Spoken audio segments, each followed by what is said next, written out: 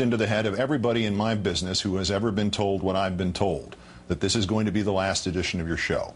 You go directly to the scene from the movie Network, complete with the pajamas and the raincoat, and you go off on an existential, otherworldly, verbal journey of unutterable profundity and vision. You damn the impediments and you insist upon the insurrections, and then you emit Peter Finch's guttural, resonant "so." And you implore, you will the viewer to go to the window, open it, stick out his head and yell. Well, you know the rest. In the mundane world of television goodbyes, reality is laughably uncooperative.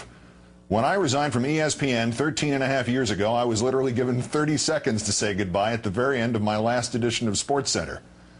As God is my witness, in the commercial break just before the emotional moment, the producer got into my earpiece and he said, can you cut it down to 15 seconds so we can get in this tennis result from Stuttgart? So I'm grateful that I have a little more time to sign off here. Regardless, this is the last edition of Countdown. It is just under 8 years since I returned to MSNBC. I was supposed to fill in for the late Jerry Nachman for exactly 3 days. 49 days later, there was a 4-year contract for me to return to this nightly 8 p.m. time.